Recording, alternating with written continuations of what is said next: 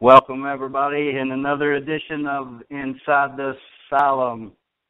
Jason, our host, is not able to join us tonight, but I'll be your host, H.R. Baker, and we'll be joined by none other than Waylon Thacker. Waylon, how you doing tonight?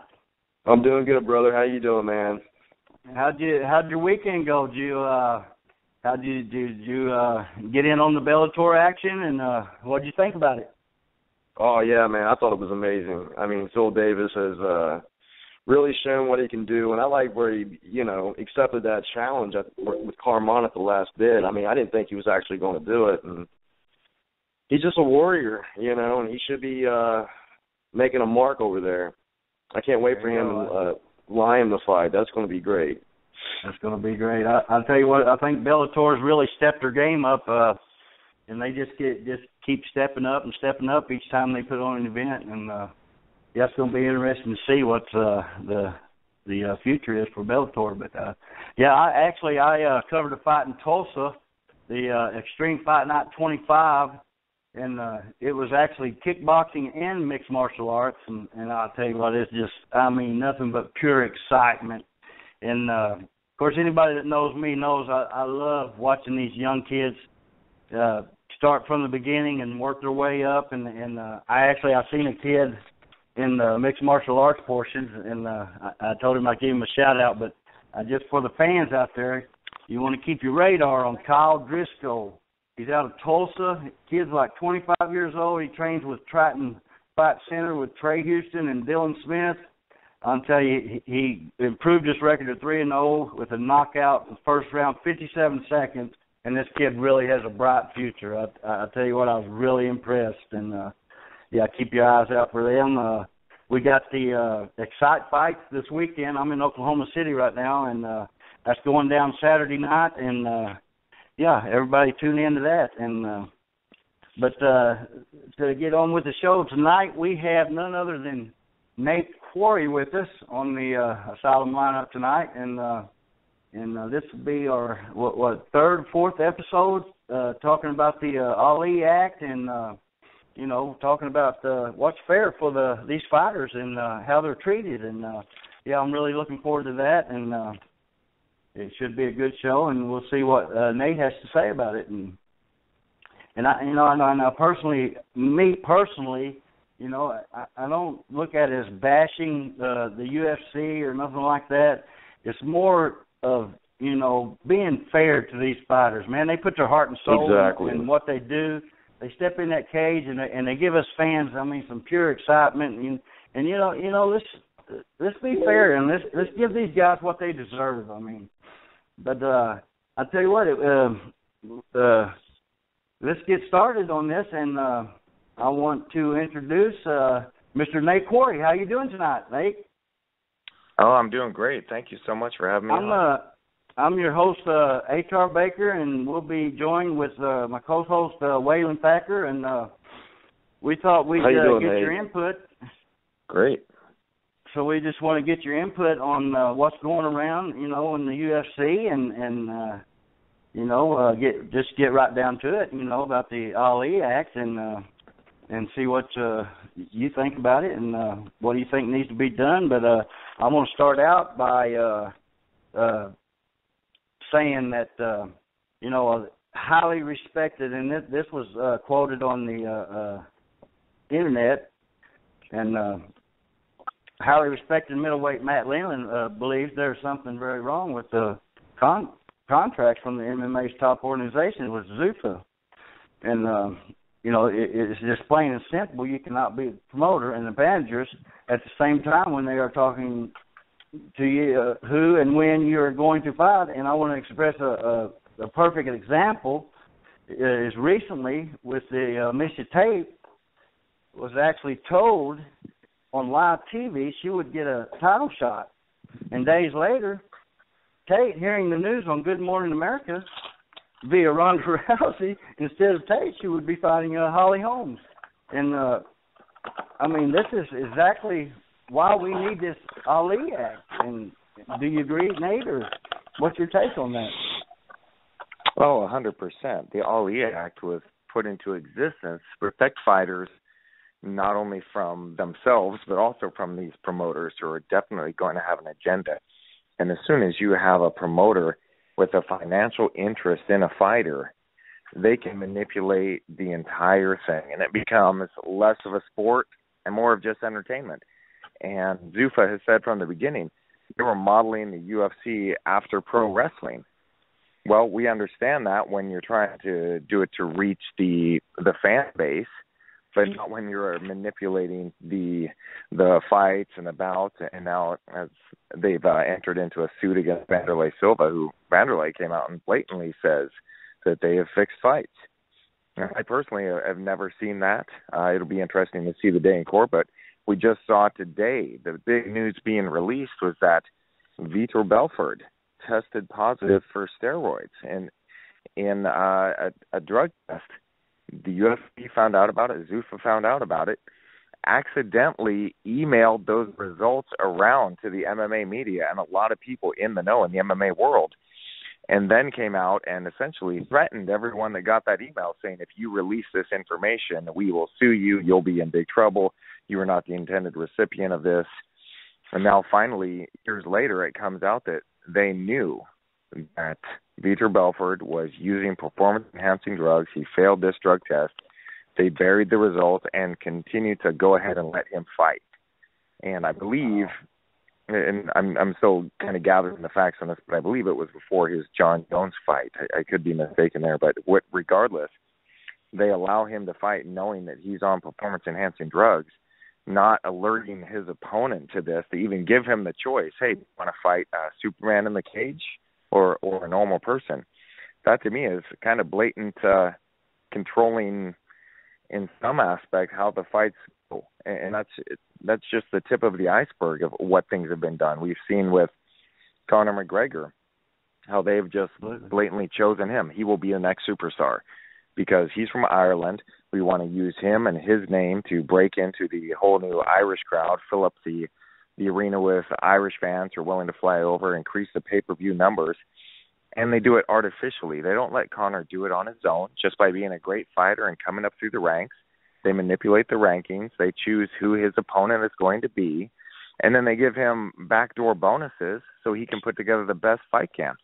I even was told that Conor McGregor was flying to the fight on Lorenzo Fertitta's or Zuffa's private jet, while his opponent, Chad Mendes, was flying on Southwest Air. If you want to talk about an unfair advantage there, sitting in coach on Southwest compared to a private jet, I think that it's just blatantly unfair what they're trying to do. And the whole point about martial arts in the beginning was just simply, who's best? We're going to take two people, put them in a cage, and we're going to find out who the best fighter is. And now you look at this, well, we're going to give this fighter some extra airtime. We're going to push the sponsors to sponsor him, just like with the Reebok deal, where fighters are losing 95% of the money that they were making from sponsors that would go to training camps, to physical therapy, to chiropractors, to supplements, all of these things, so they could put together the best fighter as possible for themselves.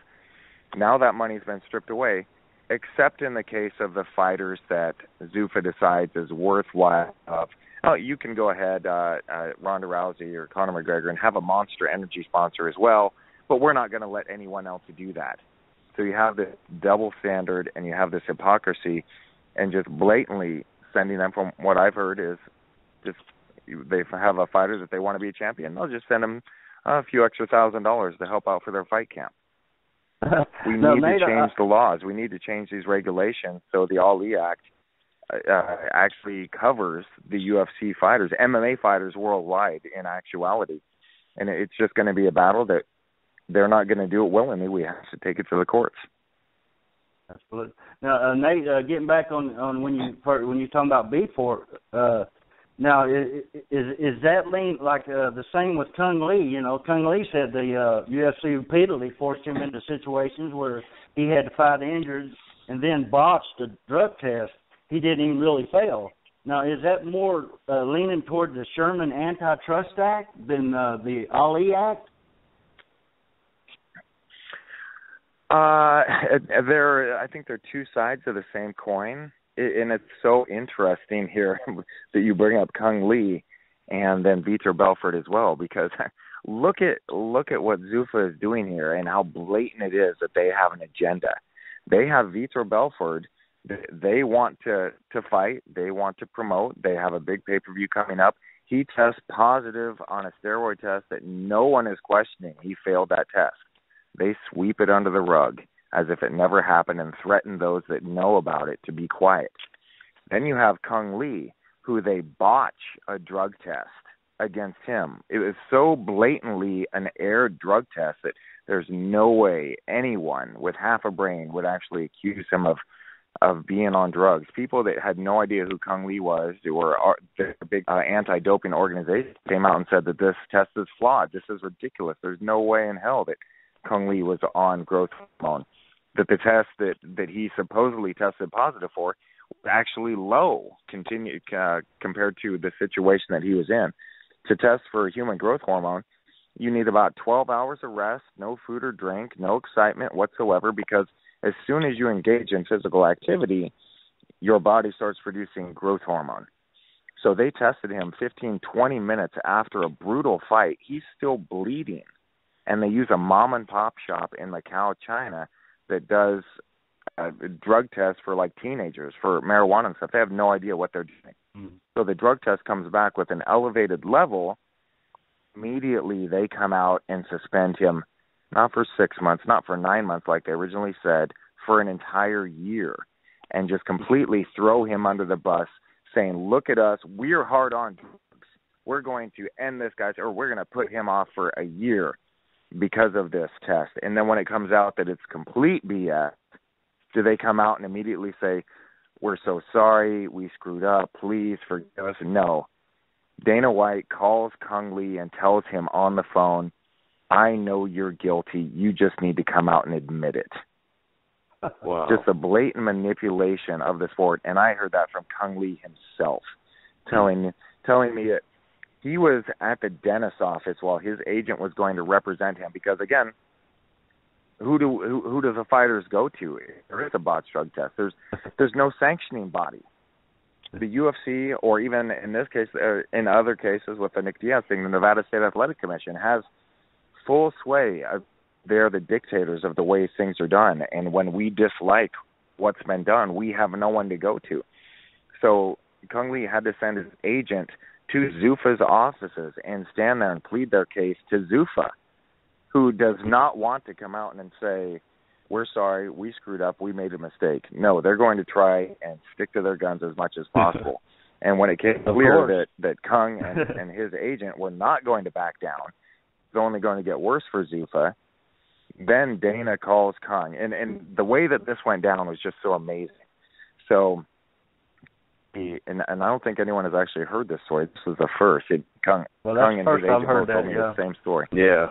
So, well, I mean, and that reflects John Fitch when, he was briefly released by the UFC in 2008 for refusing to sign over his image rights, and then cut him in 2013 after losing to Damian Maia, and then while still being ranked in the top 10 by the UFC. and then they release him and being in the top 10. Nice. Yeah. That's just let me tell this story about Kung Lee. So as his agent, Gary Barra, who is also my agent, who I've been very close friends for a long time, so he's always telling me what's going on behind the scenes. So Gary Barra goes, meets with Zuffa. Zuffa's lawyers tell him straight out, we can tell when somebody's on drugs. We could tell just by looking at him. So that was their big thing. And if you talk to Kung, there was a photo that went around while he was in his training camp that made him look really good, athletic and vascular, so everyone thought he was on drugs. Well, if you ask Kung, the first time, now that he's getting older, his metabolism is slowing down, he's actually working with a nutritionist.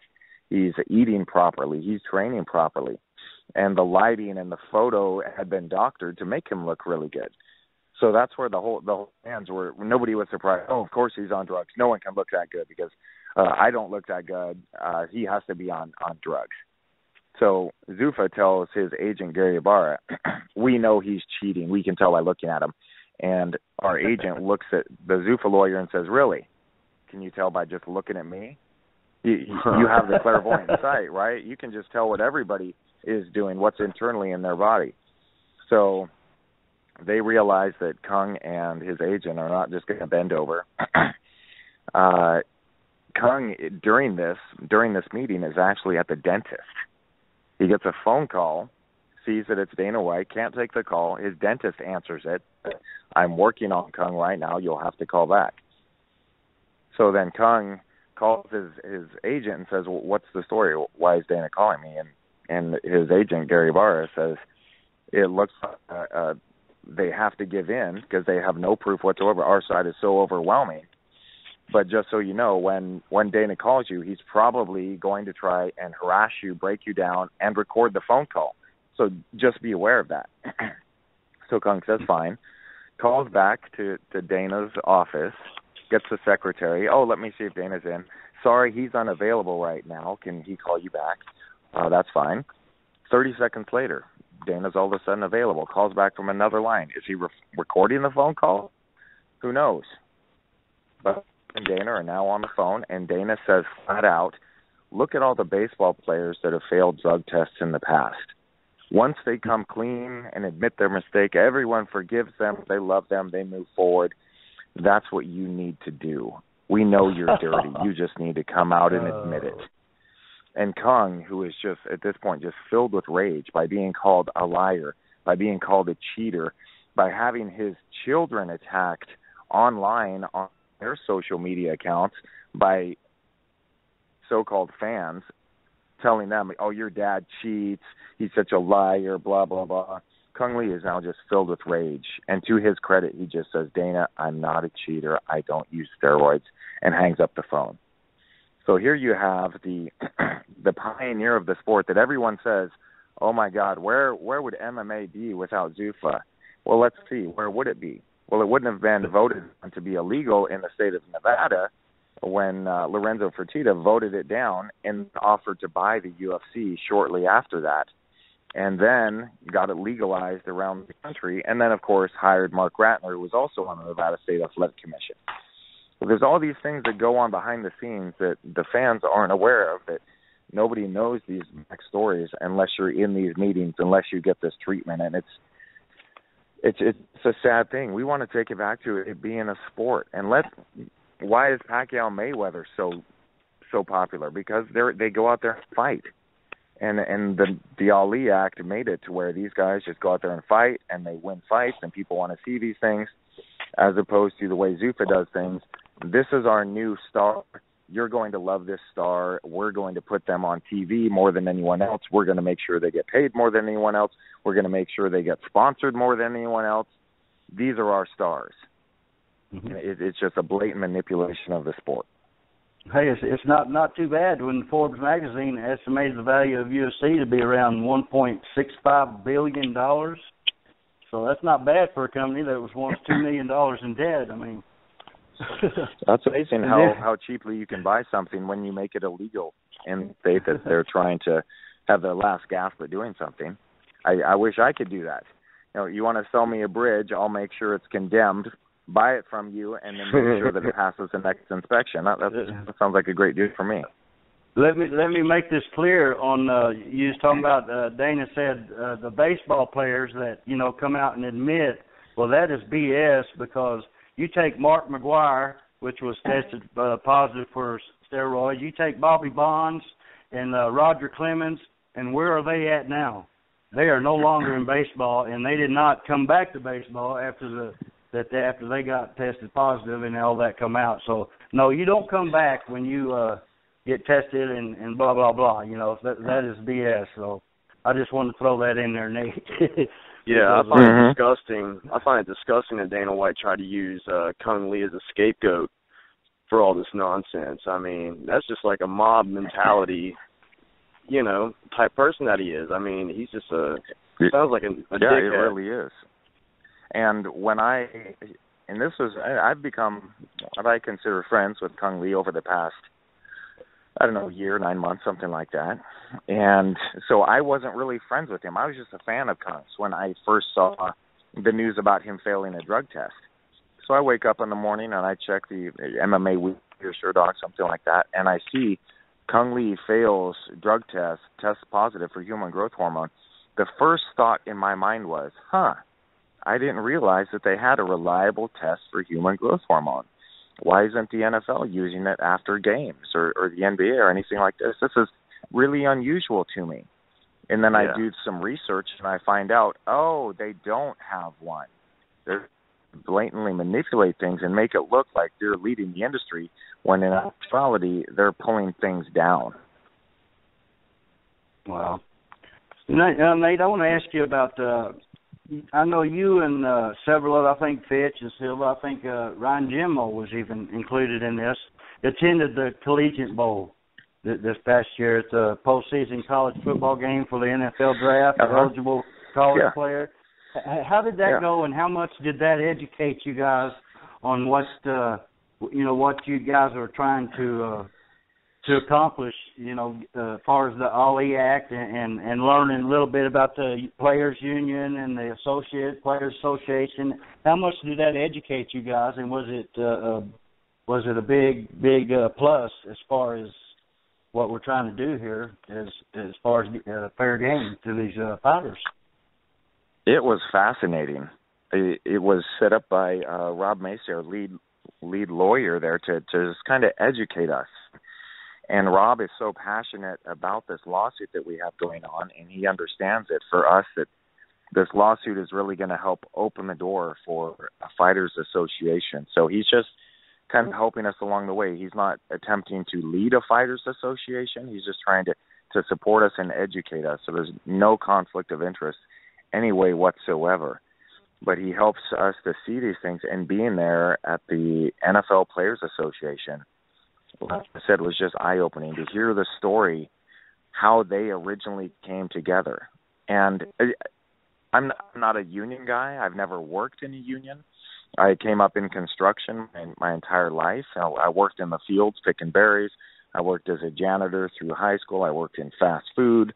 I framed houses. I worked at a sign shop. So I've come up in construction, and I always heard a lot of negative things about unions, always from the bosses, never from the workers. I never knew any union workers. All I ever heard was from bosses saying, "Oh my God, these union workers now, they're so lazy.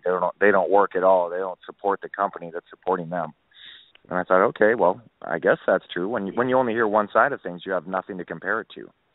Well, then getting to the NFL Players Association, where they're talking about how the very foundation of the Players Association was you had a bunch of football players who were playing 3 months out of the year, going back to their second job in the off season, so they're making very little money. All they wanted was for their uniforms to be washed in between games, to not have to take their own uniforms home and wash them at home, have their wives wash them on the scrub board, I assume, back then. And the owners said then what the owners say now: "You greedy bastards. I can't believe how greedy and selfish you are. You're playing a game. Do you realize how lucky you are? Anyone out there would kill to have this position. I can't believe how greedy you are." Well, let's flip the tables around, Mr. Billionaire Owner. I can't believe how greedy you are that you get to run an NFL franchise and you want billions of dollars. Don't you know how many people out there would gladly run this NFL franchise for free? And yet here you are, worth billions of dollars, and all you want is more. Isn't that funny how that works, that billionaire owners with their generational wealth, who didn't come up in construction, who I didn't see pushing, working in the field side by side with myself. No, they got the team from their father, who got the team from their father, and yet they'll demonize the players, and they'll play to the lowest common denominator. Oh, my God, look at how greedy this guy. NFL player makes $2 million a year to play a game, and he wants more. Isn't that greedy? Well, Mr. Owner, you times that every year without ever suiting up. You get to sit in your office and watch every game and drink and have fun with your friends and make the lion's share of the money. And I'm a capitalist. I'm all for it. You should make money. But unbridled capitalism is what is destroying this country. It was Teddy Roosevelt around 100 years ago that actually stepped in and said, We cannot allow the monopolies to control this nation. And that's what we see with the NFL, a monopoly there, with the NBA. The thing that breaks my heart the most is these college players who are getting such a ridiculous education, getting no money. So many of the players are actually on welfare because they can't afford to feed their families. And they're told, if you sell your own autograph, we will kick you off the team. Yeah. And you ask, why is that? Why can't they sell their own autograph? Because it's against the rules. Who made these rules? Oh, we did. So you're making up random rules to make sure that your players are starving, to make sure that they have no power, no ability whatsoever to go anywhere else. You just make up these rules randomly. And that's what I see with the UFC, with what Zuffa is doing. That's with the MMA and boxing. I mean, according to Mr. Kaplan, he says they're really just like apples and oranges, that the business models of boxing and MMA are completely different, and says that MMA is actually more akin to Major League Baseball than the NFL and the NBA. Well, you know what? It's like back in the 70s, and I mentioned this when we was interviewing Mr. Marcy, Kurt Flood, you know, who played for the Cardinals for 12 years and a Hall of Famer. And the reason Major League Baseball has free agency, said it best, you know, he doesn't want to be owned. You know, you should be able to control your career. And that's all that we're actually, you know, wanting to see from these fighters, you know, and their managers and stuff, is, you know, they should absolutely be able to have some kind of control in their career, and they don't. And exactly. It's absurd. I mean, it's just absurd. It's like, you know, I want to go back to a Bellator Saturday night. You know, Josh Thompson. He made $100,000. They made 10 times more off his sponsors in Bellator than the whole roster at the last UFC fight made off the Reebok deal.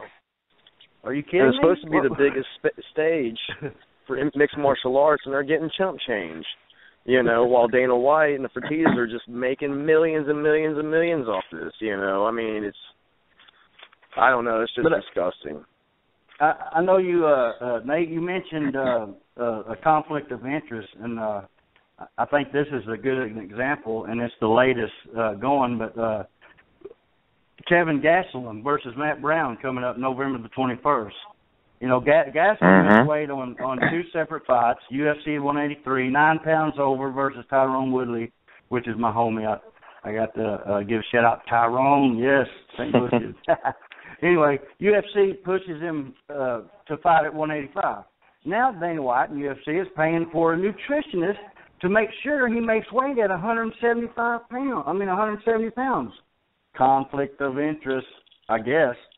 Matt Brown, he's responsible for his own nutritionist to get ready for this fight. What's up with that? I mean, if that's not a conflict of interest, then it is. I mean, what other sport could you do that in? Can you imagine if the NBA or if the NFL Goodell came out and he said, you know what would be best for the sport? If New York and LA were in the Super Bowl together. And, you know, that's what's best for the sport. I'm sorry if you don't understand that, but we're going to raise their salary caps by $10 million each. And you guys just don't get it. People would go insane. People would lose their mind. The other teams, there would be massive lawsuits, huge conflict of interest. There would probably be congressional hearings just so our congressmen can quit talking about Iran and start talking about football for a change. It's insane. Change in the news. Here it is. Right, Dana White blatantly doing that. When just saying, oh, yeah, he can't make weight, and because we pay him such little, we're just going to go ahead and pay for a nutritionist to go ahead and run his camp for him and feed him and make sure he gets enough money. I said the exact same thing when Dana said, and this was a couple years ago, I will pay directly Mike Dolce, to the main nutritionist in the MMA world. I will pay Dolce to work with Cyborg so she can get down to Ronda Rousey's weight, and we can put the fight together, the fight the fans want to see. So that's how they sell it. Hey, we're doing what's best for the sport. Oh, this is what the fans want to see. Oh, these guys, they just don't understand how great this is for the sport. No, that's cheating. That is a blatant violation of ethics and morals. That's not sport. What's next? You know what would be better? If she could punch harder. So we're going to give her brass knuckles. I think that was you guys just don't understand. This is best for the sport. That's going to put on more of an exciting fight. Oh, and this guy's too good. Ronda Rousey stops her finishes her fights too quickly, so we're going to tie one arm behind her back. You just don't understand. This is what's best for the sport. It sounds ridiculous when you go out like that, and yet that's what they do. They'll find a fighter and say, yeah, let's just go ahead and give him some extra money behind the scenes. Let's go ahead and pay for his training camp so he can put on the best fight. Well, how does Matt Brown think about that when a fighter who is going to be depleted, who hasn't put in his own time to learn how to cut weight properly, to not eat so much, so he's on good, now he's fighting this Superman with an unlimited number of funds. I told that to John Jones when he was sponsored by the UFC. He was wearing UFC gear out. And I looked at him and I said, buddy, that is a blatant conflict of interest. You have the promoter paying you to wear their own clothes. And he looked at me and he said, no one else is complaining about it. And I said, because they can't. Any other fighter that says anything will get the call from Dana. You need to shut the hell up, get back in line, or your career is not going to go very well for you. And that could be just as simple as we're not going to give him the fights that he wants. He won't fight as often, and because he's signed with us, he can't go anywhere. So we now control his career 100%. We'll put him on Fight Pass where no one will see him. We won't hook him up with any interviews. We won't give him any of the 3 sponsors now that we allow our superstars to have. Things have got to change. If you want this to really be a sport and not pro wrestling, things have got to change. Got to change. Yeah. Since you brought up Cyborg, and I'm not saying this is right, but the fans, you got to think 90% of the fans would rather see a Cyborg and a Rousey fight, but yet he's willing to pay to help Kelvin Gastelum to get to 170 pounds. Why not do it to Cyborg? That's the fight everybody wants to see. And I'm not saying I don't know why they don't make it 140. If you're going to do it, let's do it to Cyborg, man. Let's get this fight over with and see who's the pound for pound toughest in the world. You know what I'm saying? But that's that'd be great. A big time bias, conflict of interest. And here I want to throw in talk about the Reebok a little bit, but Reebok paying the entire UFC roster $70 million over 6 years. Compared, and I'm only saying this because they're comparing boxing and MMA to apples and oranges, and it's more akin to the NBA and this and that. Well, James Harden's getting $200 million from Adidas, which owns Reebok, for 13 years. What's up with that? Isn't that insane? Isn't that just insane? And the Reebok deal as well. Dana once again comes out and says, first off, you guys don't understand. This is what's best for the sport. All this money is going to the fighters. How greedy can they be? Well, wait a minute. You had to actually hire people to manage the money and manage these things. So already we're taking salaries out for more Zuffa employees, so the money's not going completely to the fighters. And then they come out and say, and we're giving some of the money to charity. Well, wait a minute. If I'm starving, I'd prefer to feed my family first before you give it to a charity that you've chosen.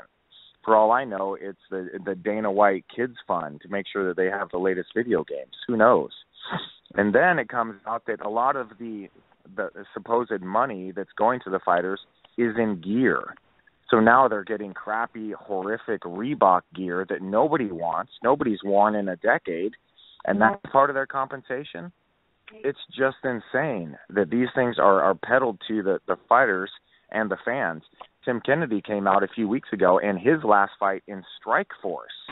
He said that he made more in Strikeforce in his fight than the entire card did from Reebok.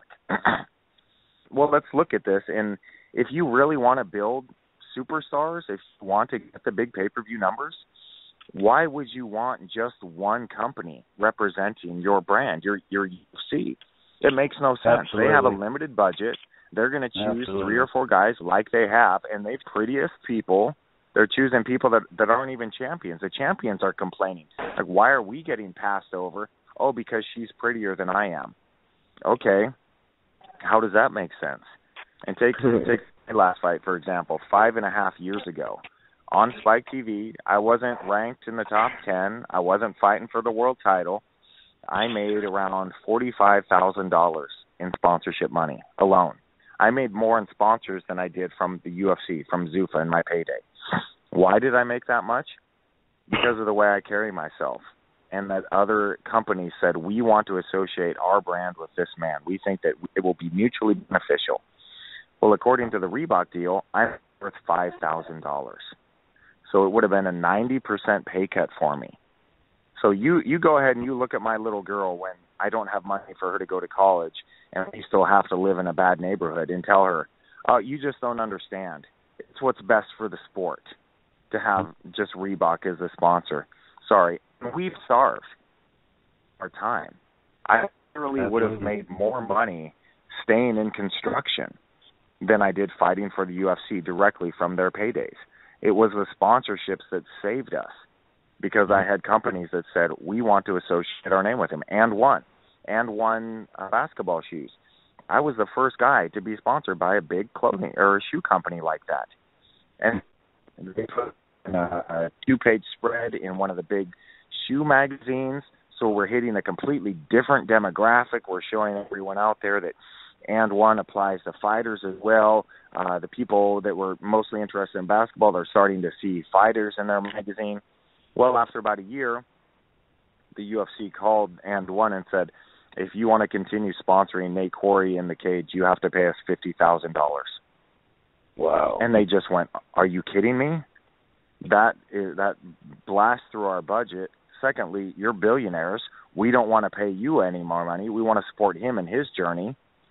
So they came to me and said, sorry, buddy, I guess if we can't sponsor you in the cage, that's the number one time we would get exposure for our brand. I'm sorry, I guess we're going to have to end this relationship. And then the deal became $100,000. So now you went from an unlimited number of clothing sponsors and supplement sponsors to only the sponsors that could afford to pay Zuffa $100,000 for that privilege. So you washed away 99% of all the sponsors. So now you have 3 or 4 sponsors in the cage. And I was talking to one fighter who just a few years ago was sponsored by Dethroned. For his shorts alone, he got paid $12,500 to wear his shorts into the cage. His last fight before the Reebok deal, he was paid $250 by the same company, by Dethroned. I've got a few examples. Because why would they pay more? Why would they pay more money when they know we've only got 4 shorts companies you can choose from? Venom, Dethroned, Tap Out, whoever else. Yeah. And especially if you're an up-and-coming fighter, or they just tell you, yeah, sorry, we've already gone through our budget for the year. We can give you some shorts, or you can go naked. We don't really care. Yeah. I've got hey, Nate, examples. This is Waylon Thacker, man. I've been a fan of yours ever since I saw you on the Tough season 1. I know you got injured and all that stuff, which was pretty. It sucked. I really wanted to see you fight, but I really liked how you talked Chris Leben and calmed him down through that Bobby Southworth situation, the Josh Koscheck thing. But I was reading that you started. You got into sports when you was 24 years old, and I ask all the fighters this whenever they come on the show. But when did you get into mixed martial arts, and what made you want to get into it? Yeah, that was it. I was 24 years old. I was at a party, and these guys came up to me, and he said, hey, man, there's these guys beating the hell out of each other in a cage on TV. And I was like, what? Who would do that? That's just craziness.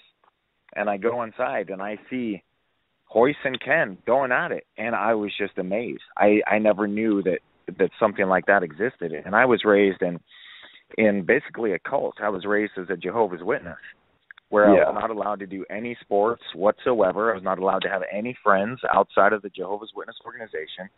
While all the other kids were out wrestling, playing football and all that, I was going door to door, bothering people in their homes on Saturday and Sunday mornings with the Watchtower Awake, trying to convert people.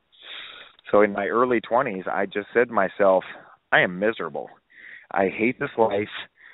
I for the first time in my life, I want to do what I want to do with my life. And after seeing the UFC on TV, I just said, that's what I'm going to go do. And I had so much rage built up inside of me from my childhood, I was able to channel it in MMA.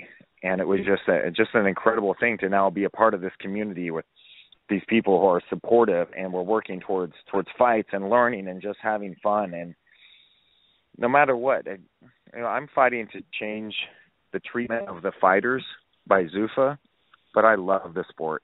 And I'm so thankful to be where I'm at today, that all of my work, in my point of view, is paid off. And I hear some people say, oh, you're just bitter. You're just trying to get something you don't deserve.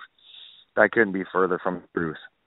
I'm so thankful to be where I'm at today, and so thankful that I didn't get into the UFC now, where it wouldn't have even been possible to have a career, because I just couldn't have afforded it. There was no way, with being a single father and having a daughter, I couldn't exist on what Reebok is paying and what the UFC is paying combined. It just wouldn't happen. So I'm very thankful that I was in the sport at the right time and was able to be on the Ultimate Fighter. And now I'm able to be a voice for these fighters that are struggling and who feel hopeless, who signed these contracts maybe 5 years ago when things were a lot better in the UFC, and now it's been completely regulated down to where they're just barely scraping by, if at all. I've spoken to fighters who are losing money to fight in the UFC, who are just trying to get through their contract so they'll be free and they can go elsewhere, or maybe renegotiate and try and get some money so they could put food on the table. So I'm trying to be their voice, speak for those that can't at this point. Yeah, I've been seeing a lot of young fighters retire at the age of 26, and I think it's just because they don't want to, be tied down to the UFC anymore, and they'd rather go elsewhere and make way more money, But you got a lot of heart, and I saw that during back in, let me see, September 9th, 2007, whenever you fought Pete Sell, and that was one of the best knockouts I've ever saw. I mean, you was just all bloodied up. You was the epitome of a, mixed martial artist. Like, whenever I see the photos of what an MMA fighter should look like, he was all bloodied up, and you had a dude laying at your feet pretty much. That was one of the greatest knockouts I've ever seen. What was your highlight of your career? That was it. That day was the most important day in my life and in my daughter's life, because it had been 22 months since my previous fight, where I'd fought for the world title against Rich Franklin. Got brutally knocked out. 3 months later, I couldn't pick up my little girl. My lower back, I have a degenerative disc disease, and in my lower back and the lumbar at vertebrae L2, L3, the disc in between had completely collapsed, and I had bone-on-bone grinding. So it's almost like if you had no cartilage in your knee, you can imagine how bad it hurts. Well, I had that in my back, and I just got so fortunate to find the right doctor that was doing this new procedure that was a minimally invasive surgery called an XLIF, extreme lateral interbody fusion. And it gave me my life back. But still, I had to go from this brutal knockout to needing back surgery to overcoming my fears of back surgery, a spinal fusion, and then returning to fighting shape, getting back into the UFC and fighting Pete Sell, who I knew was angry. He was riding a lot of momentum. He had Matt Serra, who was the champ at the time, in his corner. I showed up in Vegas for the fight with all the money I had in the world in my pocket and $25,000 in credit card debt, and I was fighting for $10,000 to show and $10,000 to win. So the best case scenario there was I'd leave Vegas and $5,000 in debt, and the worst case scenario would be he'd knock me out in the first round and I'd lose my UFC contract, and all of that would have been for nothing. And he beat the hell out of me for 2 rounds. And at the start of the third round, I looked across the ring and I just said to myself, if I don't finish him now, this was all for nothing. Because I knew I was losing the fight. He dropped me in the second, hit me with a big right hand and just put me on my backside. And I popped up just thinking, don't stop this fight.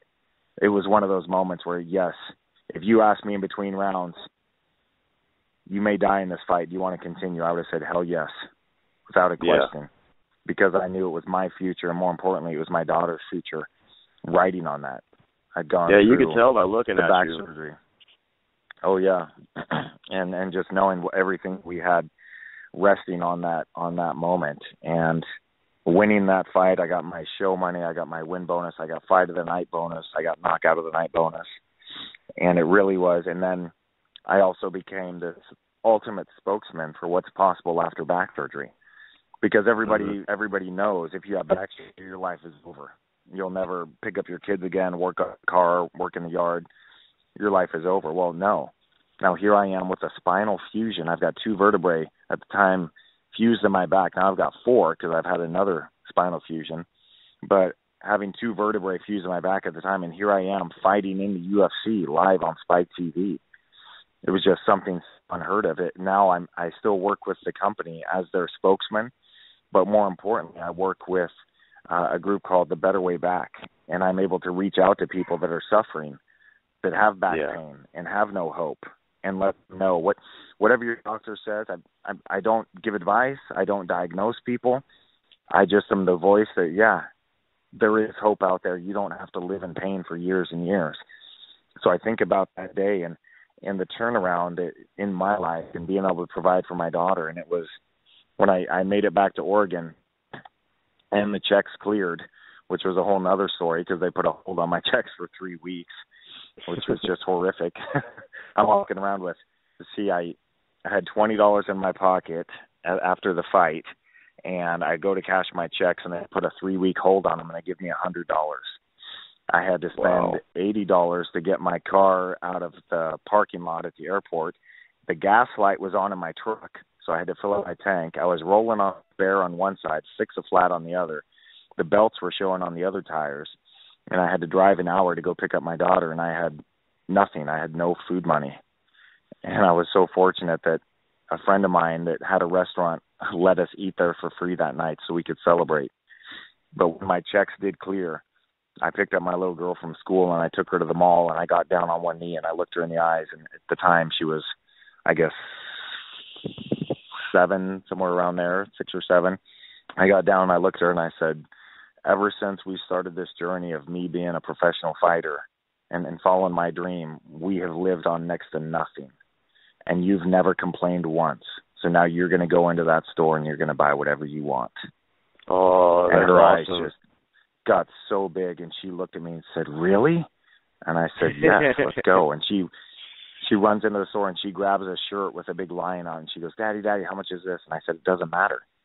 If you want it, you get it. It's yours. You've earned it. And it's those moments that don't get the highlights. No one sees those things happening. For a lot of people, I remember one fighter who's now a commentator for the UFC, I won't mention his name, was telling me how mad that he was at Dana. He just won a fight, and he was paid so little, and Dana comes up to him and says, man, you're going to be such a huge star. And he was just wanting to tell Dana, I don't care. That's a good impression. I want to feed my family. I want to feed my family. And people want to be famous that aren't famous. People that are hungry want food more than fame. And when you're pursuing a dream, like we all are, this is a choice of ours. I could have quit at any time and gone back to construction, but it would be really nice to be able to live your dream and also feed your family at the same time, especially when the boss is dropping a $10,000 tip to his waiter, playing blackjack with $150,000 a hand. Those are the kind of things that make you go, oh, so really they just don't care about us at all. It's all about them. That's what it's all about. It's heartbreaking to see those things. Hey, Nate, this is Skippy fan calling in. I got a question. I've been listening to this amazing interview, and I love what you're saying. There's a fighter from your neck of the woods. You probably grew up around him, or at least around the crew he was, Jeff Munson. He has taken this sport, and he has kind of done it his way, completely different than everybody else. One-fight contracts, seminars at every city. As a fighter looking back today, do you respect his decision to walk away from, trying to chase the UFC dream and go the route he did? Very much so. And, I've known Munson a long time. And he's definitely an individual who marches to the beat of his own drum. So I support 100% those types of decisions. A big part of the Ali Act is really helping boxers, protecting them from ourselves. And I'm not college educated. Like I said, I came up in the fields working with the migrants. And I'm not talking I was running the crew. No, I was right there picking berries for, I forget how much it was, 10 cents a pound or something like that, and insulating houses, that kind of stuff. I didn't even know a college graduate until I started fighting. And then that was meeting guys like Couture, who their college degree was in wrestling, essentially. So I didn't know enough. In all honesty, and this is going to come off as a joke because people say that I sound fairly intelligent on occasion, I did not know what the term in perpetuity meant when I signed with the UFC. I had no idea. And I'm sitting there in Dana's office during the filming of The Ultimate Fighter. And Dana said, we realize we don't have anyone except the winners of the finale under contract. So we want to make sure that we have the option to sign you guys as well. And I'm sitting there thinking to myself, I don't know if this is a good idea or not. And there's this big contract in front of me. I don't understand any of it. And Dana looks at me and goes, don't worry. If this thing takes off, we'll take care of you. I was like, oh, okay. Well, I'm a man of my word, so obviously he must be too. Yeah. Not realizing that, no, the real world, you have to get those things in writing. Me, I would be so embarrassed to say something that didn't come true, to put my word, my honor out there, and then have somebody say, yeah, he's a liar. Yeah, he didn't do what he was going to do. And again, I couldn't be happier with my career. I guess I probably could, but I'm very happy with where I came from to be where I'm at today. My goal is to change the entire sport so the next generations of fighting are getting their due share. Well, you're very inspiring. I mean, what you did with that, with the situation with Jacob Beckman, I mean, I've never really cried watching anything, you know, let alone a fight. But whenever I saw that thing with Jacob Beckman and you, I almost got the tears. I was just like, whoa, man. I mean, first of all, what a great, humble guy to do this. And just to give somebody a dream, a shot to do this, to fight in a cage and, you know, just live his dream. I like how he walked inside the octagon like John Bones Jones, you know. that was awesome, like how he crawled in there. But I was just like, whoa, this is just amazing. You know what I mean? I wish everybody could see this. The whole world needs to see it because you don't see that every day, you know. And how did you get that started? Like, how did that come to terms? It was really simple.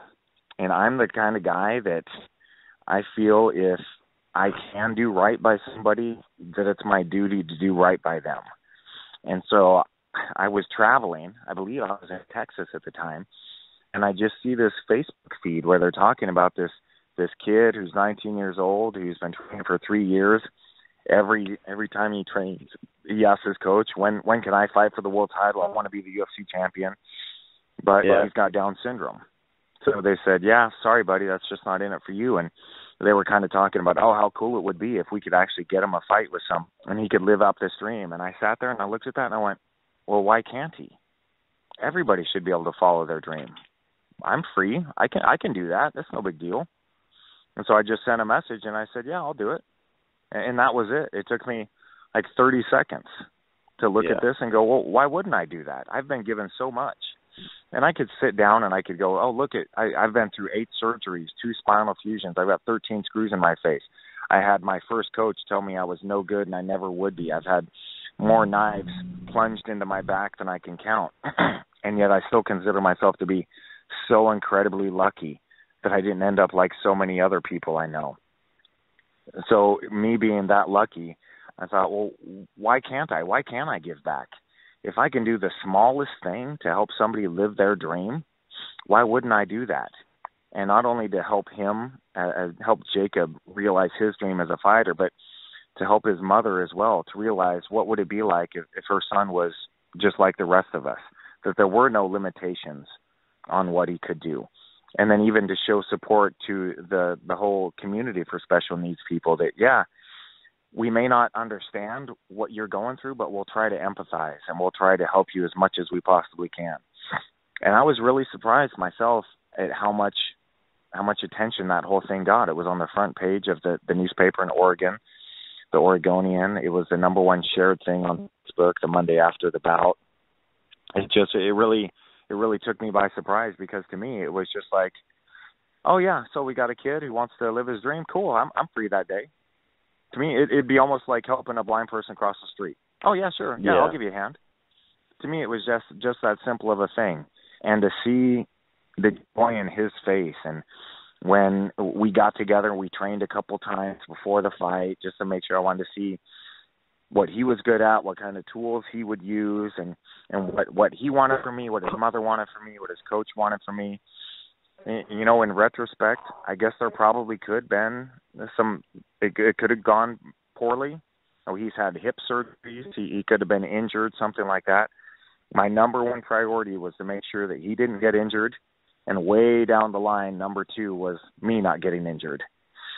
But as I said in one of the interviews, I'm more than happy to take a couple punches if it helps a good-hearted young man fulfill his dream. And it was great for me to have my team together downstairs at the Roseland Theater, and I had my Muay Thai coach, Mr. Dan Burke, there holding pads for me.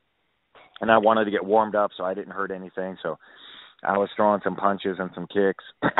And my girlfriend came up to me and said, Jacob's right there watching you, and he is scared to death.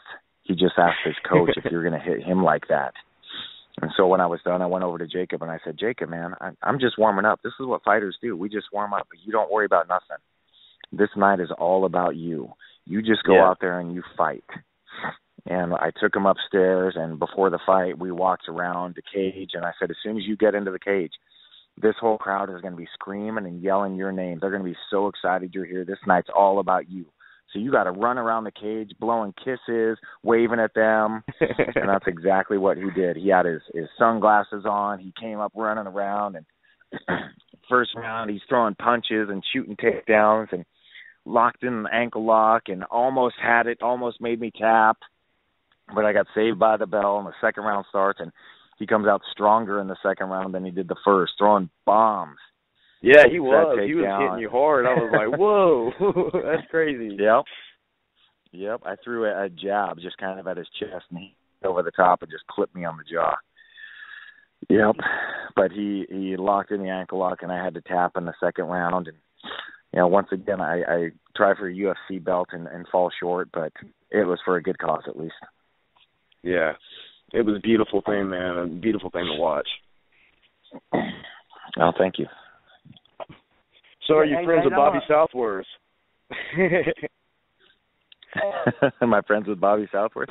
Yeah. Well, I was just down in Texas, and I was going around doing some speaking engagements for the Better Way and going and talking to some doctors and some patients who just need some support as they're considering getting back surgery. And what I like to do is I'll go to some gyms down there and I'll put on a seminar and then talk about my journey. And so they, at the UFC gym down there in Texas, in San Antonio, Brook Hollow, where Bobby Southworth is one of the coaches, they opened up the doors and let me come in to do my class and kind of give my talk. And Bobby was right there helping me the whole time. And that's awesome. Yeah, it was great. 10 years ago, or whenever I think it was 10 years ago, the Ultimate Fighter, we obviously had our differences, but after 7 weeks of being locked in the house with no radio, no TV, no outside influences, that'll definitely get to you. It really brings out the worst in people. And so just looking at it as, that was just another part of our lives. It was something that, I'm happy that I did it, no matter how miserable it was at the time. So I think just kind of letting those things go, and I don't want to be the kind of guy that carries around anger and things, especially over stupid things like a reality show for the rest of my life. Yeah. Okay, Nate, my message board is blowing up with fan questions, and I want to make sure I get a couple of these fan questions out here. But first, I wanted to hit on the Nick Diaz, what's going on with Nick Diaz. Are you hearing the fighters in the flyweight divisions refusing to fight in Nevada, and along with some of the others like Leslie Smith and Henry Couto? Is that possibly a step? If this is true, and these fighters refusing to fight in Nevada, could this be a step actually in the direction of the Ali Act, concerning the Ali Act, and and you know what I mean, and giving fighters the sensibility to join in and say, hey man, if they can do it, we can do it, and do you believe that's a possibility? Or that's exactly the case, and this is what has been driving me crazy my entire life. If you don't like something, I guarantee you there's a few million other people that don't like it too.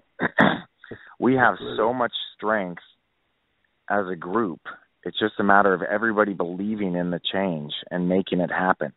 So if you don't like something, especially if the fighters didn't like the Reebok deal, they could change it with a snap of their fingers by every single one of the fighters saying, we're not going to wear this. We refuse. That's where the we're not Fighters Association come in, and I mean, it's not so much as going unionized, but just having a Fighters Association to have a leader to speak up for the fighters, and that's Yep. That's but the UFC does what the UFC Zuffa does what all owners do, just like we talked about with the NFL. They demonize the players. Oh my God, these guys are so greedy. We're giving them $2,500 to wear a shirt.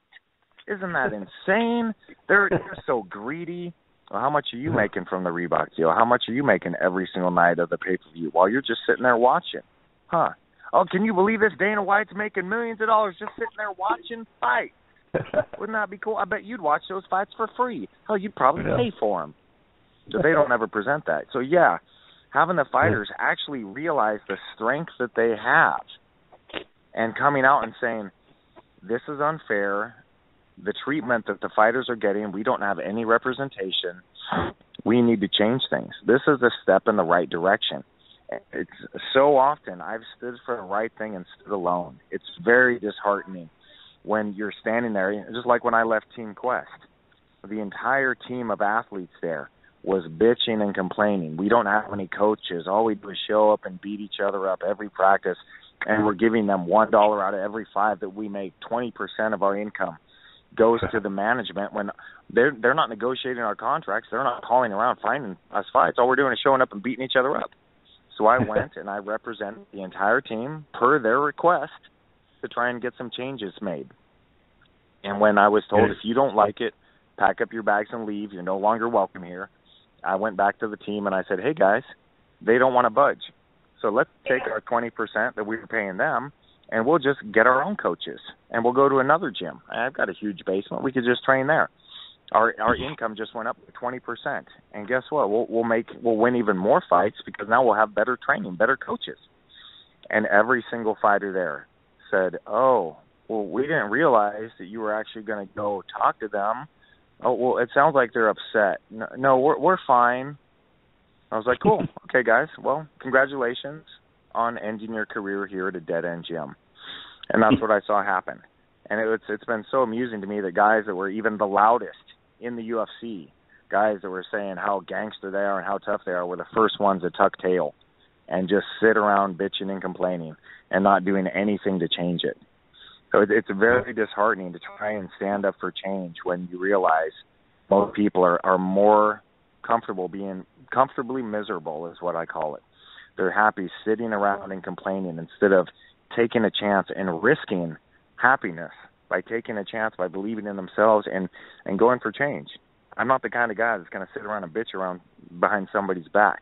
If I can change something, I'm good. And when I see fighters that they're more than happy just to sit there and complain and be miserable instead of actually trying to change things, it's very disheartening. And I think it flies in the face of what martial arts is supposed to actually be about. Exactly. Do you feel like, I mean, I know this is going to happen. I don't know exactly when it's going to happen, but do you feel like it's a call to action for termination? And who would you, right off the top of your head, would like to see a replacement of the leader of Zuffa? Oh, geez. You ever seen those clapping monkeys with the cymbals?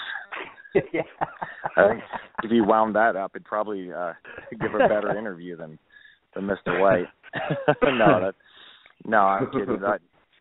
In all honesty, when you look at the way that, when you see the way that he treats the fans, if you look at his Twitter page, where he's calling fans, he's calling his customers names, things that if fighters under the Zuffa banner did would get them suspended. Not cut, because if they cut them, they'd go to Bellator, they'd go someplace else.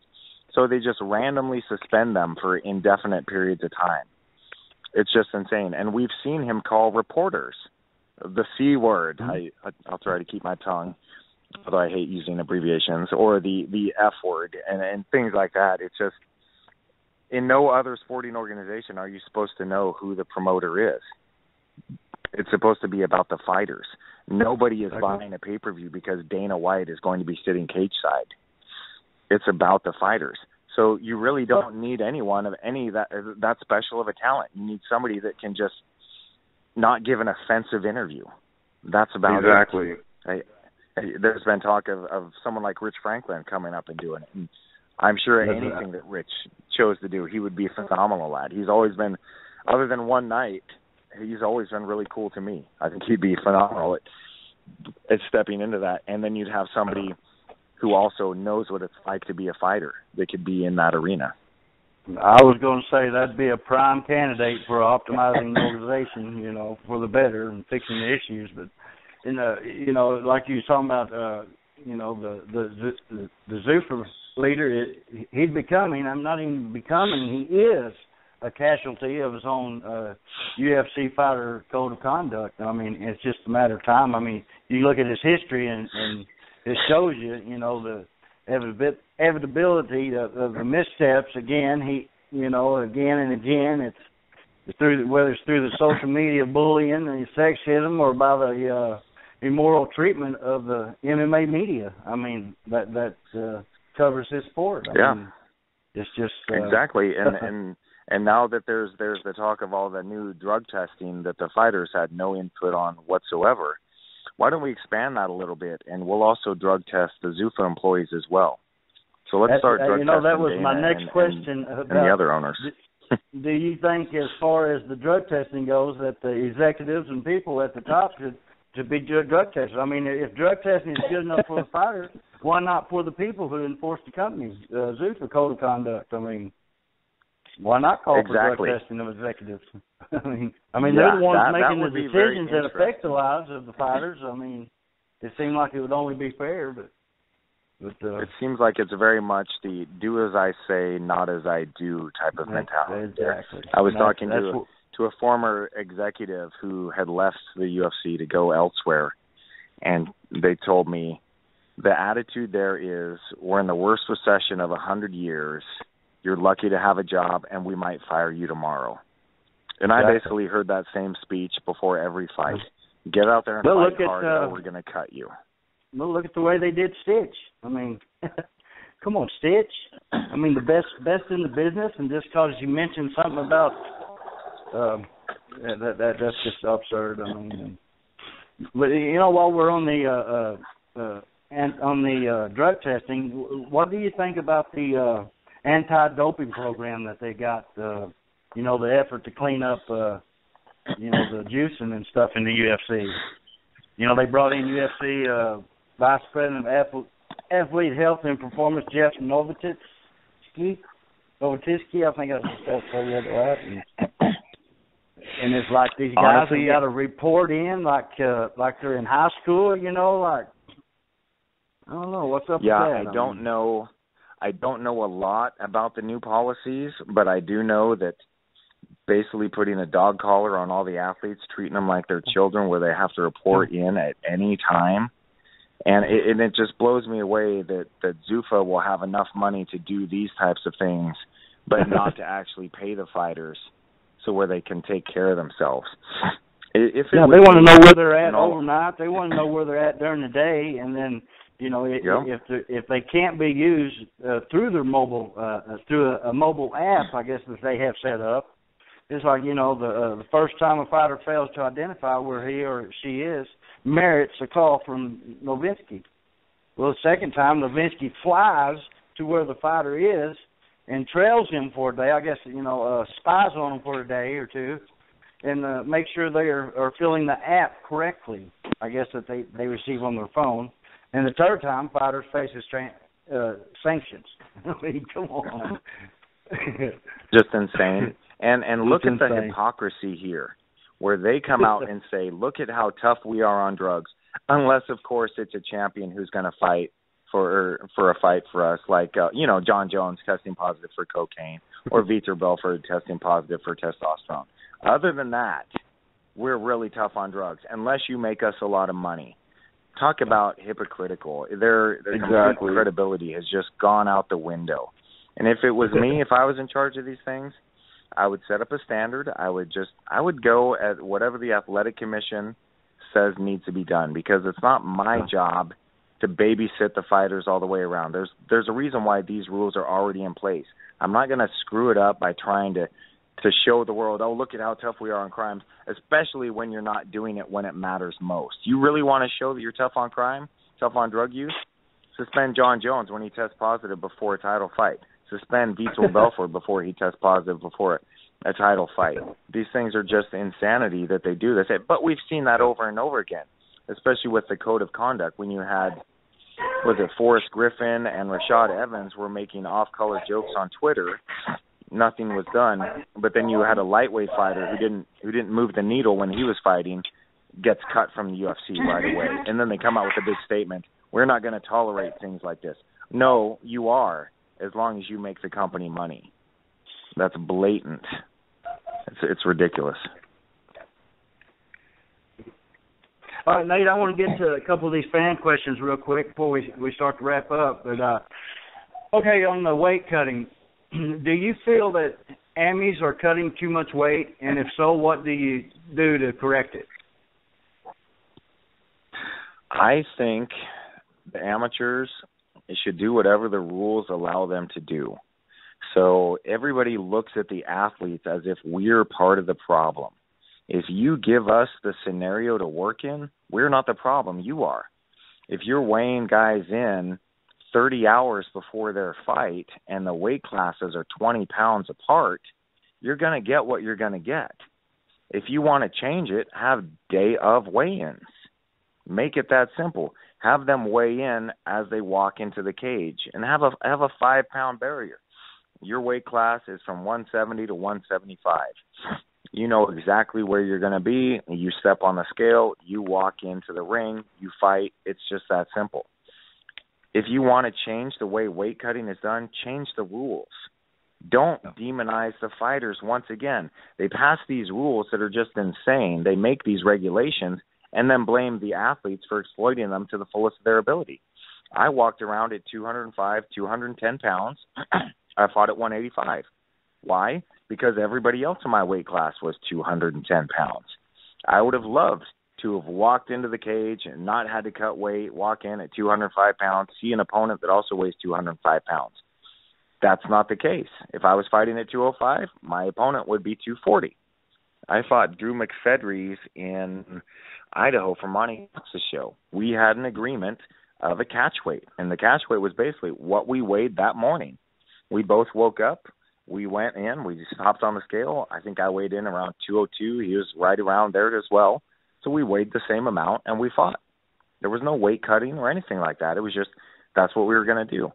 So if you want to make it so guys can't weigh 20 pounds more than the weight class, put that in the rules. Night of the fight, we're going to weigh you. You show up at 4 p.m., you fight at 7, you have to be between 170 and 175. If you're not, your fight is scratched. It's pretty simple. Pretty simple. Okay, I got another question. I think Skippy, our vice president, kind of hit on this earlier when he come on, but on the pro contract, do you think a fighter should look to fight a home to? Excuse me. Do you think a fighter should look to find a home with a long-term contract as a young pro, or look to do one fight contract and try to travel to different regions to face different fighters? Long-term contracts are the worst thing a fighter can do in their career. And I see this. I saw a fighter recently who was so excited, and they're a smart guy too, saying, oh, my God, I signed an 8-fight contract with the UFC. And so I messaged him, and I went, oh, that's great. So if you win 5 fights in a row, you can renegotiate and get a raise, right? Well, no. Oh, okay, well, at least they can't cut you, right? It's an 8-fight no-cut contract. No, they can cut me at any time. Okay, well, they can't change anything, right? I mean, you can wear your sponsors for forever, right? They can't make you wear Reebok. No, I have to wear what they tell me to. Okay, so what you're telling me is that it's a completely one-sided contract where they have control of your entire career, what you wear, your everything, and you have no say whatsoever. You can't leave no matter how bad the deal gets. He's like, yeah. It's like, cool, congratulations. You gave them exactly what they wanted. The key to success in the sport is, number one, fight for the love of fighting. No matter what you do, if you love what you do, whether you make a dime or $10 million, you've been successful because you love what you do. And fighting is way too hard to do it for any other reason. You want women, you want money, you want fame, you want all that stuff, join a band. It's a lot easier. You can drink at work. There'll be plenty of women there. Fighting, you're in pain all the time. You get paid next to nothing. You have to deal with promoters. It's terrible. Do it for the love of the sport. 2, treat it like a business. Because if you don't treat it like a business, the promoter is, your agent is, your coaches are, and they will take advantage of you, and at the end of your career, you'll be left broken. Do it for the love of the game. Treat it like a business. Make the big show call you. You don't call them. You get to the point where you're so good that the organizations now are clamoring to get you into their show. It's really simple. I think you'll be familiar with this phase. I love to fight, but I don't like who's in control. It's kind of like the movie Born on the 4th of July. Tom Cruise stated at the end, I love my country, but I hate its leaders. Yeah, I know you're familiar with that, right? Okay. Yes, and I've actually used that line a few times, and it means so much, especially right now with our current state of our country and our government, where you have somebody like Donald Trump stepping in. And I think it's more of, it's not that everybody really loves Donald Trump. I think it's that they just hate the politicians that we have. And we're so happy that it's just shaking it up. And it's the same thing with MMA. We're just so disgusted at these promoters, Zuffa especially, that are doing everything they can to squeeze every nickel out of every promotion, every show, every sponsor, to the expense of the fighters, the actual workers. And it's the fighters. We are the blue-collar guys. We're on the line. You know, you don't see us making appearances wearing $5,000 suits and $30,000 watches. No, I posted something on Facebook the other day where there's this NFL player making, I'm not sure how much he was. It may have been the league minimum, $500,000 a year, and may have been a bigger contract. I don't recall. But the title of the article was NFL player living like he only makes $60,000 a year. And I retweeted that, and I said NFL player living like he's making $60,000 a year, while UFC fighters wish they made $60,000 a year. Yeah. Okay, Rap. I'm getting told I need to wrap it up, and I'll tell you, it's been awesome having you on the show, man. We appreciate it, and we surely would like to get you back on the show sometime. You want to give a shout out? Yeah, definitely. My own personal projects that I'm working on right now, the thing that keeps me busy and out of trouble, is Zombie Cage Fighter. If you go to zombiecagefighter.com, you can get a free PDF of my comic book. And what it is, it's my biographical horror story, what I've been through as a fighter and as a father, and then I threw in zombies. So everybody asks how they can support the fighters. This is one way directly. Zombie Cage Fighter, 100% me. I'm financing the entire thing. Every shirt that gets made, I'm the one that's out there approving the design, approving the print, the comic book. I'm working with some phenomenal artists that are making my dream come true. Past weekend, I was at the Rose City Comic-Con selling T-shirts and comic books and interacting with fans for 10-hour days and just having a blast. So please, even if you don't want to buy a hard copy of the comic or a T-shirt, go to the website. You can enter in your email address so I can keep you up to date with the happenings. You can get a free PDF, the Zombie Cage Fighter comic, and just spread the word because, man, I'm having so much fun telling the story and getting support from people. It's really cool. Awesome. That's awesome. Just one more quick question for a fan. Is there a fight that you wanted but never got for one reason or another, and do you still want it? For myself, the big one that I did want that I got was Caleb Starnes. And the reason for that, long story short, was he had insulted me before the fight, said I wasn't worthy to fight him. And so I said to Joe Silva, the matchmaker, all right, I'll fight Pete Sell. Then I'm going to fight Caleb Starnes. And when I do, I'm going to end his career, which I did. That was the fight that I should have asked for was the winner between Florian and Sanchez, so we could see who really deserved to be the middleweight Ultimate Fighter of Season 1. A fight that I wanted and never got should have been probably Bisping. I should have called him out early when he was in the UFC. But I'm not somebody that likes to call out people because, to me, fighting's such a personal thing. And for me, I fight best when I'm filled with rage and I'm really angry at the opponent. But I thought a fight that would have been fun would have been me versus BJ Penn. And I say that, and it sounds kind of ridiculous, but BJ Penn's fought Machida. He's fought at 205 and is just a flat-out fighter. And he was on my show in 2012 on Spike TV, MMA Uncensored. We went out afterwards. We were sitting around drinking, and I said, BJ, you know, buddy, I want to tell you something. I hope you don't get upset, but I always wanted to fight you. I think that a fight with you would be fun, and I don't think that about fighting with anybody. I just thought that if I was fighting you and you beat me, I'd be like, that's cool. I fought BJ Penn. And if I beat you, I'd be like, it's cool, man. He's still my buddy. I love this guy. And BJ looked at me, and he gives me this big hug and goes, brother, that's why I love you, man. You're a real fighter. There's not very many of us left out there. That's exactly right. And you are a real fighter. Thank you. Well, I think is there anything else you want to say, HR? I'm good.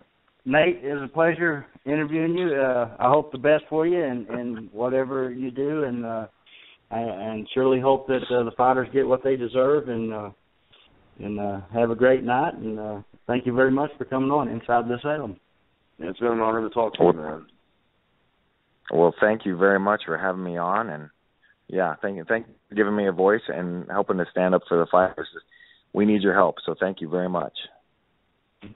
Thank you. Thank you. Have a great evening, Nate. Thank you. All right. Ooh, Waylon, man, what an interview, huh? I mean, yeah. Man, we could just go on and on and on, and I don't know. I just couldn't shut up there for a minute, but I know if Jason'd been here, boy, Jason would have had some good stuff for him.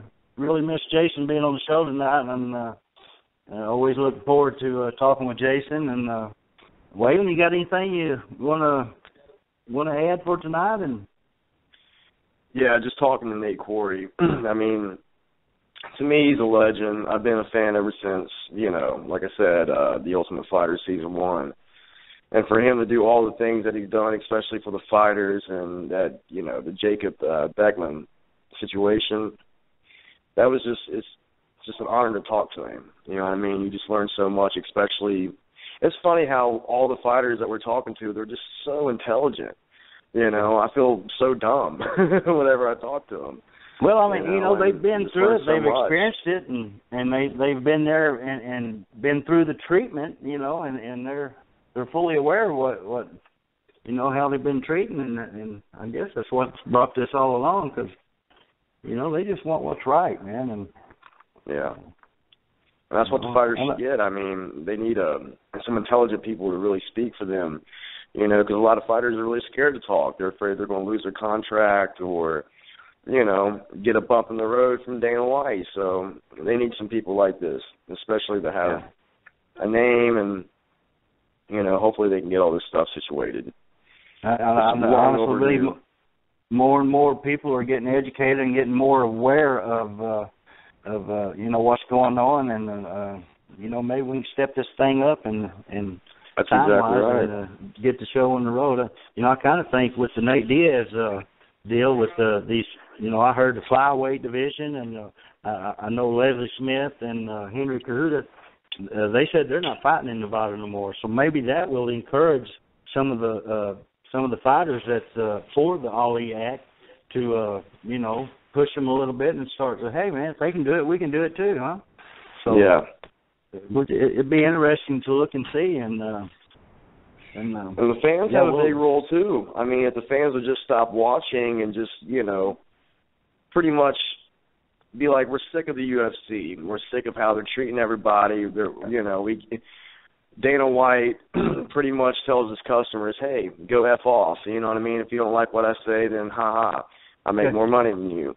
And if the fans would just say, hey, we're not going to watch this anymore, we'll just go to Bellator or World Series Fighting, that's all we need. We just need something to, like what you said earlier, we need more education for this. People need to be educated, especially with all the stuff going on. we'll have to shut it down.